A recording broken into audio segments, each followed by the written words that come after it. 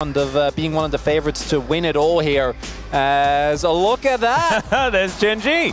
And we can see their predictions as well. Only Delight and Score choosing KT. Once a KT player, I guess forever a KT predictor is Score. And Delight, of course, a big Lehens fan, so you can understand why he has gone that way. Pays and Chovy just sitting there, like Delight and being like, hello! Yeah, there's a little bit of fan interaction here. And for Gen G, being the team that's waiting in the finals, predicting a lot of T1 here. Don't know what it says about which team they'd rather face, but they have, of course, defeated T1 already in order to get here. It was a very close series.